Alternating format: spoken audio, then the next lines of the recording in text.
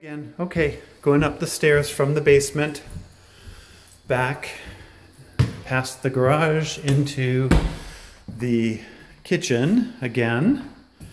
And you can kind of see that the area I'm standing in right now is kind of dining area. So there's kind of maybe a place for a table there if you wanted.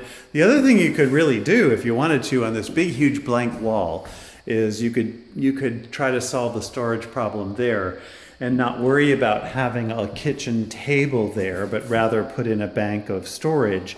And then you've got this sort of which is, you could have a couple of stools there, and then your informal eating could be right there, and then your formal could be more out here. Just a thought.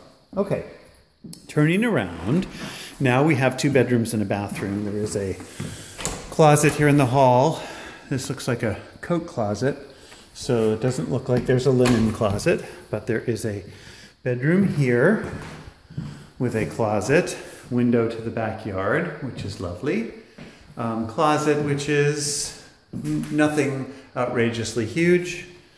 And then walk over here to the bathroom. Let me turn the light on. Oh. I guess, I'm not sure how to turn that light on that's above the, oh, here, this switch.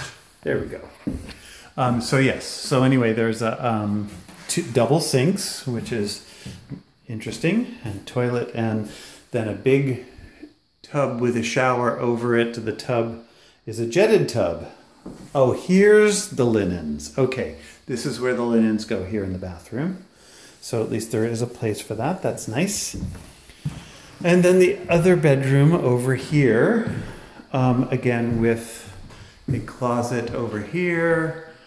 Not an enormous closet, but it is a closet, and 2 windows, one looking to the side yard and the other one looking to the backyard. And I guess that's kind of it. Obviously in the backyard there's also that shed thing right there, which is, you know, fine, nothing outrageously fabulous.